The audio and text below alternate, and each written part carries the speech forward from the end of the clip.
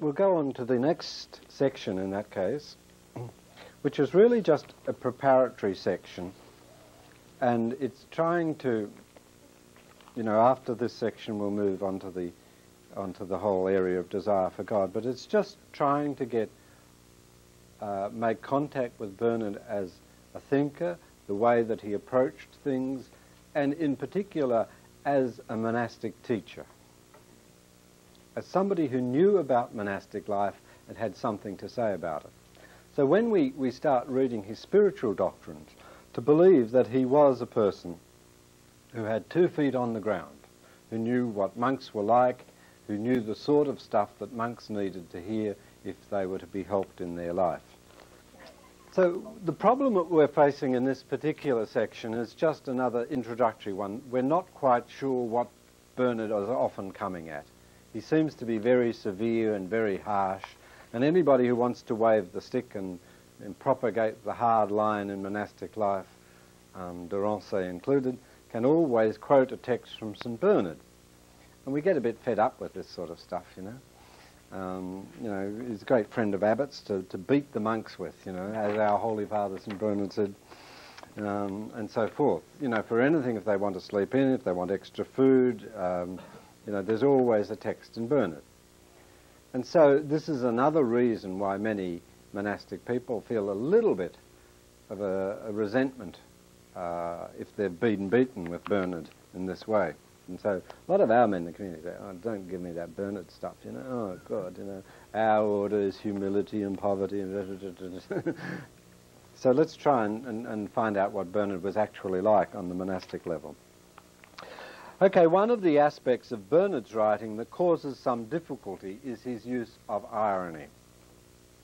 He does not hesitate to heap ridicule and abuse on those who disagree with him, caricaturing their positions, declaiming mordantly and trenchantly at their expense, and occasionally overflowing into satire. To us, Anglo-Saxons, or I don't know if you'd hardly call yourself Anglo-Saxons, would you, most of you? So to me, an Anglo-Saxon, or the fashionable phrase in Australia now is Anglo-Celtic. To me, Anglo-Celtic that I am, this is a breach of polite discourse that is wounding and unhelpful in resolving difficulties.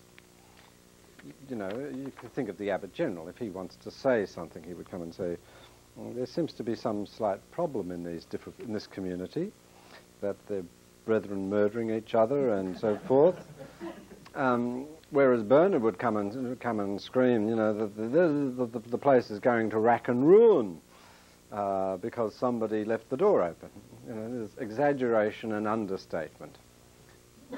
The Anglo-Saxon tradition generally tends to go towards understatement, saying things quietly and meaning a lot more. Bernard, which we find hard to take, seems to say everything extravagantly with a great deal of passion and a great deal of heat. And people say, what in the hell are you getting on about, It's a breach of polite discourse that is wounding and unhelpful in resolving difficulties. Worse than that, it seems to be expressive of a single-minded bigotry that is incompatible with Christian charity.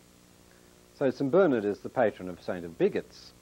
You could look at plenty of texts and find him giving out about exactly what he wanted.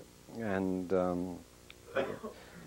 Jean Leclerc has written an excellent essay on this subject in his Nouveau Visage. Irony is not what it seems. It's not a distancing mechanism as satire is. And so he's distinguishing between irony and satire. Satire is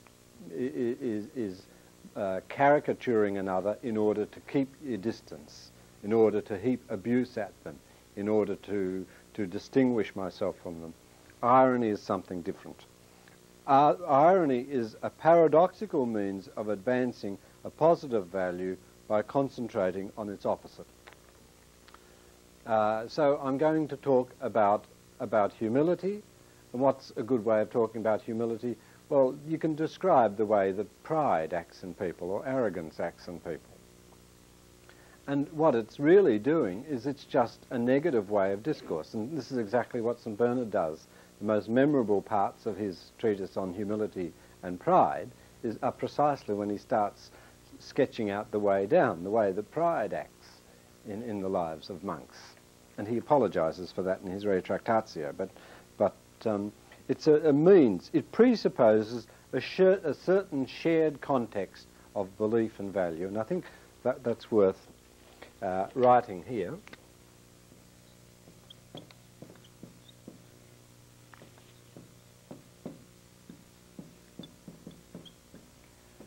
That satire, you can satirize other people, Eskimos or Mexicans or New Zealanders, and it's to dismiss them, as to say, you know, they're hopeless, they never wash their socks, they eat too many onions in their diet and so forth. You can satirize them and exaggerate, and it's keeping people at a distance. Whereas irony doesn't do that at all. It sounds a little bit like it, but it presupposes that you and I, reader and writer, have similar values. And that's an important thing. And of those various words, I think the one we need to remember is that irony is about values. It's not about facts, it's about values in living. I can't get over that. It presupposes a certain shared context of value and belief between author and his readership, an appreciation of the rules of the genre. Always in the Middle Ages, people knew what to expect in any piece of writing. And I still think it's true that a good piece of writing is a piece that really conforms to its genre. If I have to give a lecture, well, it should be a lecture and not something else. If I have to give a homily, it should be a homily. It shouldn't be a comment on people who leave the door open and let the heat go out. If I have to give an address on one occasion or another, I should conform to the particular style of that. And so often bad writing or bad speaking comes simply from the intrusion of alien elements. Now this was brought home very, very, very strongly to me a couple of years ago, or whenever it was that the Pope was in Australia, that a very close friend of mine had to give the address of welcome on behalf of religious. And I said to her after, it was just so good, and she got heaps and heaps of mail from people just saying what a wonderful address it was, even though it only lasted a minute or a minute and a half or something. What most people didn't know, that she'd submitted it in advance to the Vatican. And then on the morning she got up, she said she couldn't give that old talk, so she wrote a new one. And all the cardinals were there looking. But it was a really extraordinary and very warm word of welcome, and that's all it was a word of welcome. But she didn't try and do anything else but that. In other words, she just stuck to that. She did it very well, very politely, and as representative of all the religious in Australia, she evoked that kind of element as well. But in other words, she kept exactly to the mandate. She didn't make a statement on the environment. She didn't do anything else but simply conform to what for the type of message that was expected, and so it worked. And so she ended up saying unspoken far more because people reacted to her as a person, because she wasn't obtruding herself into the message. And I think it's an important point. A business letter is a business letter. If it corresponds to its genre, it will probably get the desired result. A sermon is a sermon. An address of welcome or whatever it is is an address of welcome. And I think that's one of the things that they knew in the Middle Ages. They knew their genres of writing, and as a result, when they picked up a piece of irony, they didn't think it was descriptive. They took for granted what it was. Let's just move on. So they appreciated the rules of the genre and the common ability to gauge the meanings of words even when used hyperbolically, even when there is a lot of exaggeration. It's spirited discourse, and it's not for the sensitive and literal-minded, but it is more than carping recrimination. By exaggeration, understood by all parties to be such, it's hoped that the attention will be so focused on a particular point that the need for positive action becomes apparent. Now, I'm going to go further and say that irony respects the freedom of the person to whom I'm talking, and you'll see how. Understood properly, irony is not unkind or insensitive. To condemn monks for gormandizing is usually an exaggeration. If I get up, say, there are people eating crustaceans for breakfast in some monasteries, and that is... Now, everybody knows, if you've got half a wit in your head, that that's exaggeration. Not many of us have lobster for breakfast. I mean, caviar maybe, but certainly not lobster. Who's around to cook it? But the thing is, what happens is that I get up here and say, there's a certain convent of nuns in Canada where they have lobster every morning for mixed. And everybody says, oh, gee, that's terrible. Oh, gee, yeah, that's a bit beyond it. Now, that's the first process. You're condemning this imaginary convent, huh? The readers also condemn such excess, but in the process of so doing, they begin formulating within themselves the reasons why monastic people should be abstemious in diet. So in other words, nobody is actually eating lobster for breakfast. But by raising the subject in a harmless way, in other words, by exaggerating so much that nobody could possibly feel threatened, we begin to think about values. If the process continues to its term, such strengthened values issue forth in practice, and they say, perhaps I do need to exercise more vigilance in the matter of food. Now, can you see what's happening? You overstate a case so that, in fact, nobody is threatened. You can say, whew, at least I haven't gone that far. We only have prawns and, lobster, no. The irony has done its work. It has reminded the reader of a value without overtly mentioning it, and has motivated him to express that value in some way in his own life. It's thus more delicate and respecting of personal freedom than a bald statement, some monks are eating 500 grams of bread for breakfast. According to the traditions of our order and the decrees of the General Chapter, 100 grams is sufficient. You make a statement like that, and people are starting to feel condemned. In the good old days in Roscrea, there was a very scrupulous brother who was refectorian, used to weigh every slice of bread, especially during Lent, and if it were the slightest bit overweight, he would cut the corner off it, because he couldn't give a monk more than whatever it was, 2 ounces of bread. But, I mean, you start talking in this way, that people are doing this, and everybody has to either defend themselves and say, what's wrong with having an extra slice of bread? Or, alternatively, say, well, I better stop eating it. I better do what I'm told. Whereas irony just simply builds up a colourful picture of the value itself by dwelling on the opposite, by dwelling on the vice of gormandizing. In fact, very few monks, very few monasteries have a cuisine of such standard that you'd be inclined to be tempted to gormandize, but generally speaking. And so it's not a real problem. But by talking about monks as though they were always doing such things, then it reminds us to think of our values. This sort of statement is irony operates at the level of belief and value. It leaves the details of practical implementation open. Rightly understood, it is kinder, less threatening, and more effective than bald administrative declarations. And so we might just go straight down to the text at the bottom of this page, and we'll just see how Bernard operates. This is from his third Advent sermon, talking about people who want to have parties at Christmas. And disgusting. And so how does he handle it?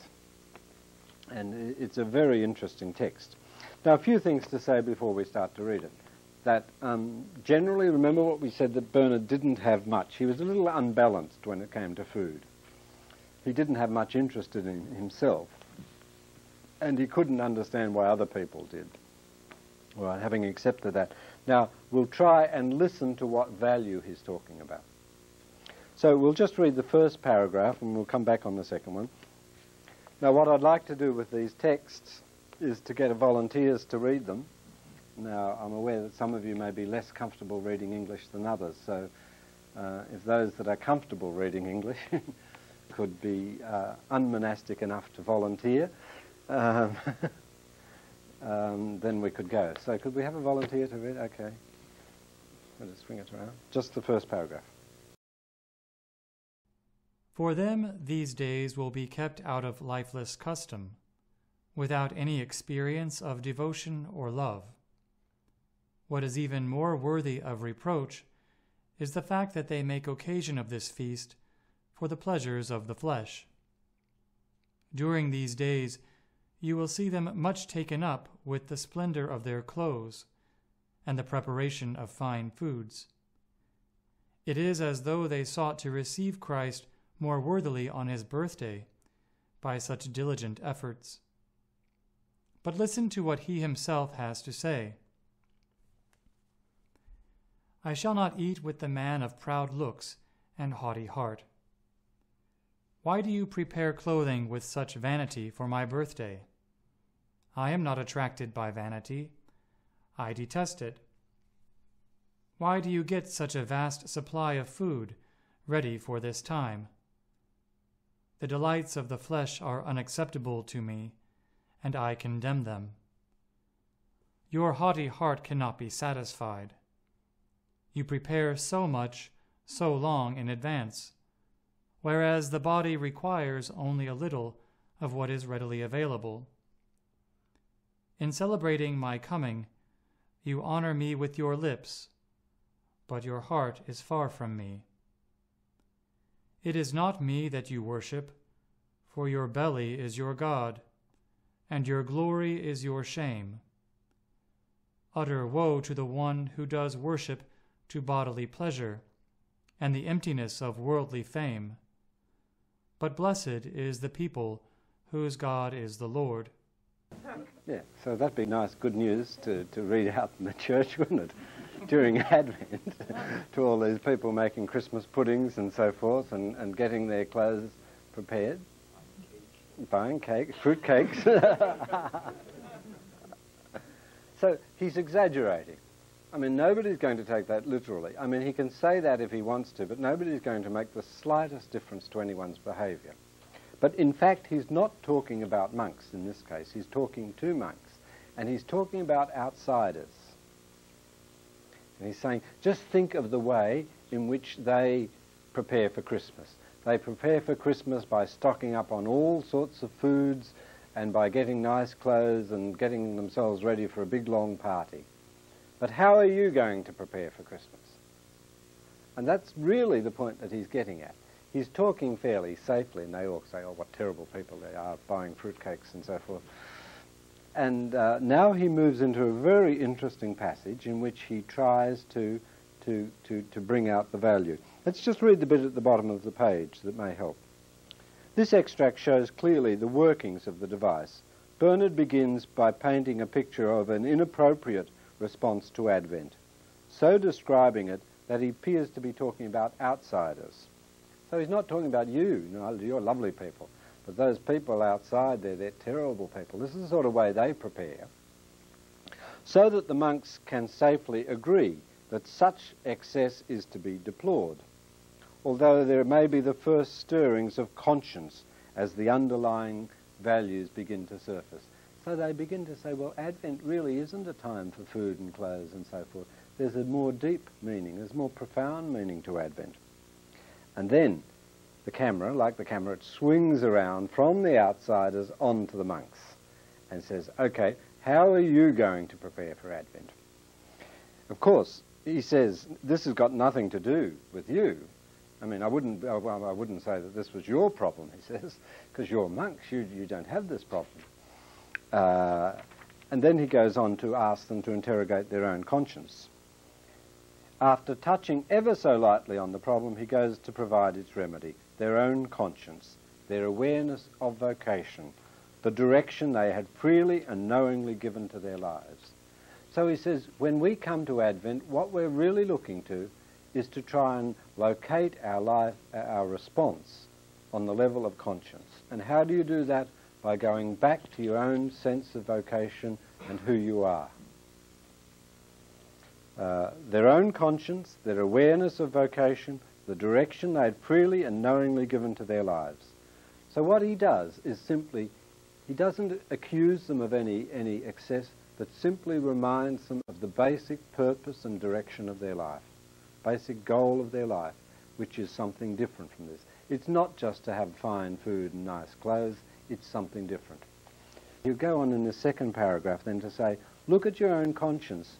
To solve this question, he's sketched these awful people that spend Advent inappropriately, and now he's going to say, but you're different. Look at your own conscience. Make contact with your own sense of vocation. See where you're going with your life. And you'd soon see that this kind of behaviour is inappropriate. Okay, would you like to read the next one? Brothers, do not fret because of the wicked. Do not envy those who do evil. Rather, understand what will happen to them at the end. Have a sincere compassion for them, and pray for all those whose only interest is in sin. These unhappy men act this way because they have no understanding of God. For if they had knowledge of him, they would never have set the Lord of glory against themselves by such idiocies. But when it comes to us, dear brothers, there is no question of our being excused because of ignorance. It is clear that each one of you here has knowledge of him. Who is it that has led you to this place? How is it that you have arrived here? How else could you have been persuaded to renounce of your own free will the affection of your friends, the pleasures of the body, and the vanities of the world? How else could you have been led to cast all your thoughts on the Lord, and to make over to him all your concerns, since, as your own conscience testifies, you merited nothing good, but only punishment? I repeat, who could have persuaded you of this, unless you knew that the Lord is good to all who hope in him, to the heart which seeks him, unless you had recognized for yourself that the Lord is gentle and kind and full of mercy and faithfulness? How else could you have known these things unless the Lord had come not only to you, but into you? So do you see what he's doing? Is the process quite clear? He's saying, look at your own sense of call.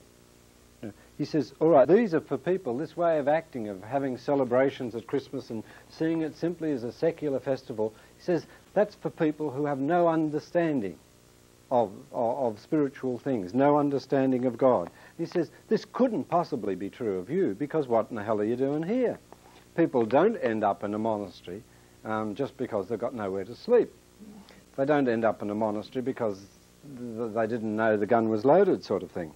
But it's a very determined process that leads us to the monastery.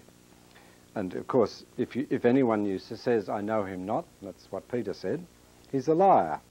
For if you had no knowledge of him, who is it that has led you to this place? How is it that you have arrived here?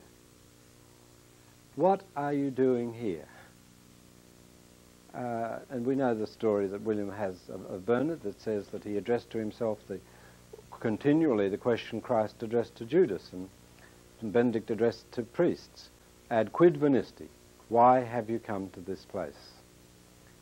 And what he's saying is, look to your basic purpose in life and learn to live from that.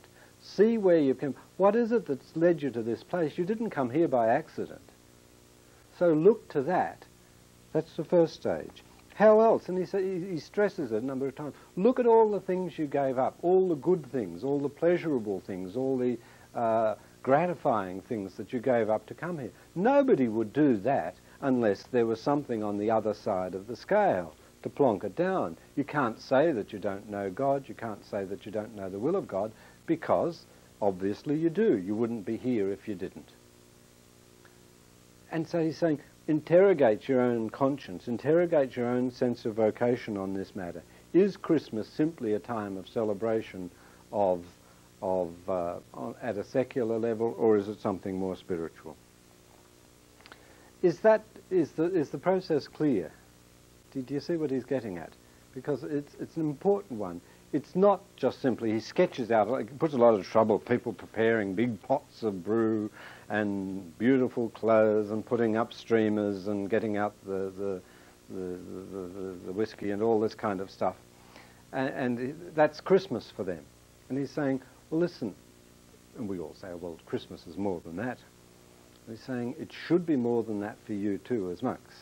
And try and get down to where it really is. Try and really understand, get used to assessing what you do from the basis of God's action within you, from the fact that you have a knowledge of God which you don't always operate from. And it's that knowledge which we can tell because it's got visible effects. I mean, there are 1, 2, 3, 4, 5 people here that don't have knowledge of God, and you can see the empty chairs. They haven't come here. They didn't arrive here. But you that are here, what are you doing in the monastery? And because of the fact that you're here, it must be that you have something that brought you here, some goal. And if you can get into contact with that goal, then progressively your decisions about various elements of you might say, practical living will be more founded in your own identity and who you are and so forth. But you can read some of these texts later. And let's just go on to page 4 for a couple of minutes that remain to us.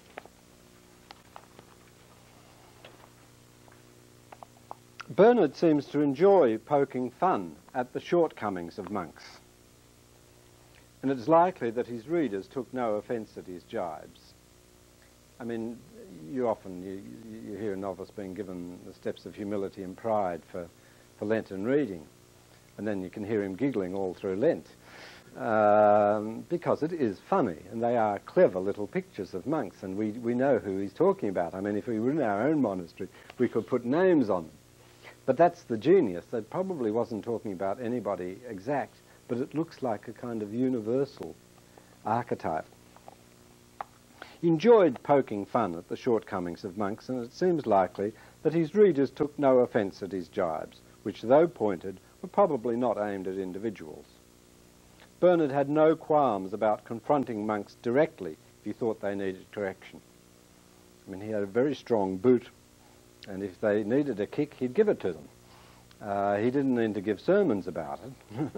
He was into direct action. These entertaining vignettes are better regarded as general declarations of value than as snide anonymous attacks. You know, it'd be a very petty little man preaching on the Song of Songs who would start trying to pay back a few of his enemies in the community by nasty remarks.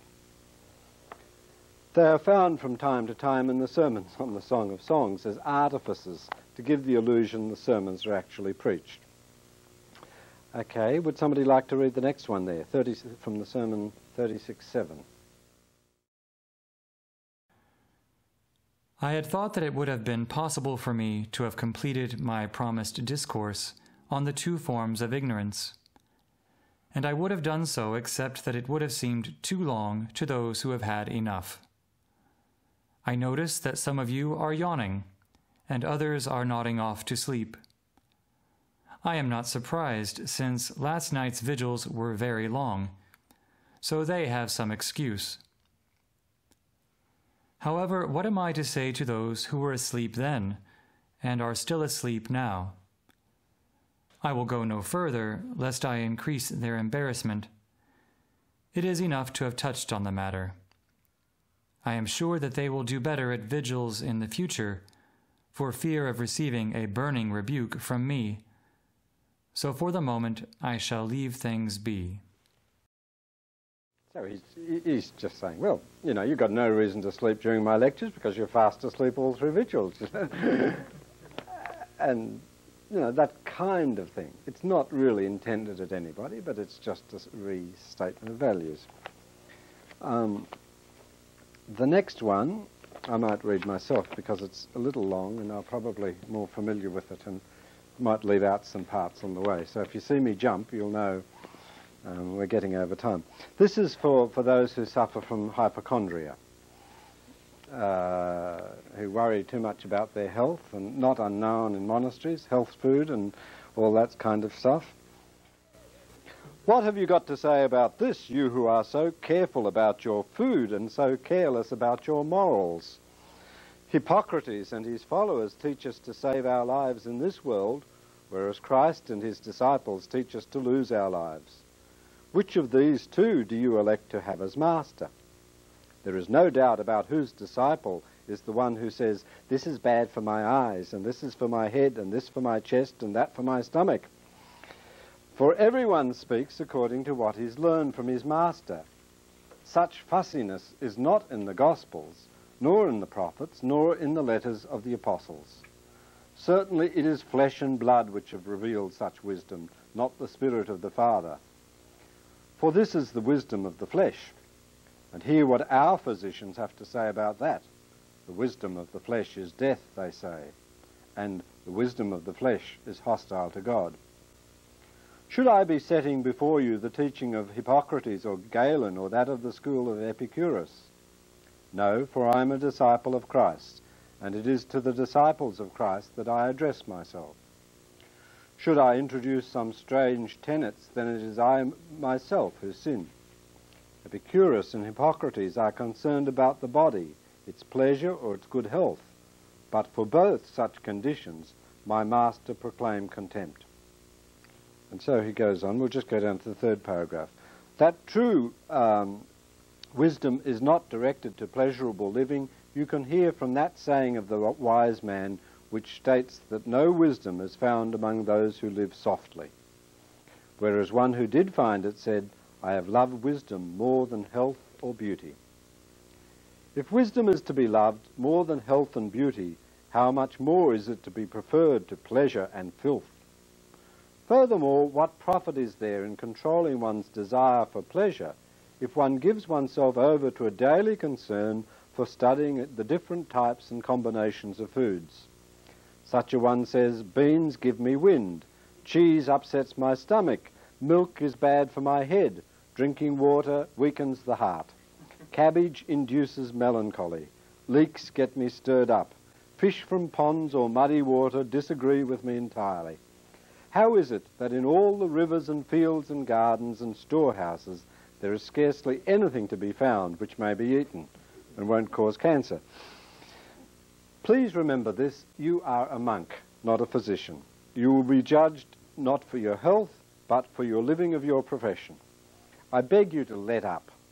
For your own peace of mind, for the sake of those who have to look after you, to avoid being a burden to the house, and for the sake of conscience, not so much your own as the one who sits and eats what is set before him, and who murmurs because of your singular refusal to eat.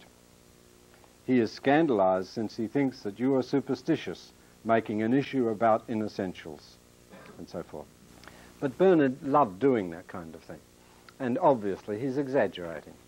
And the phrase, there's scarcely anything to be found in the whole world which may be eaten, occurs in passages in nearly all the monastic reformers.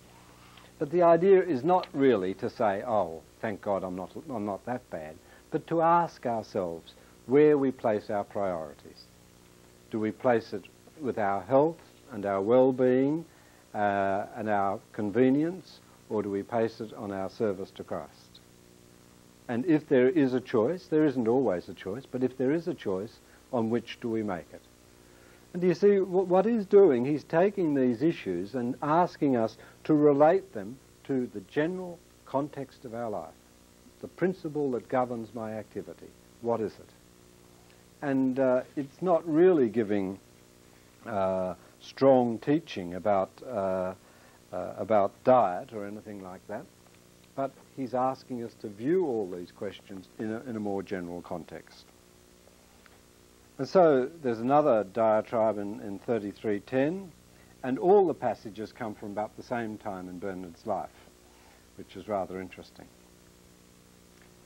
And, well, this afternoon we'll look at some of those ones from the Apologia, but we're about time at the moment, so we might just call that a day.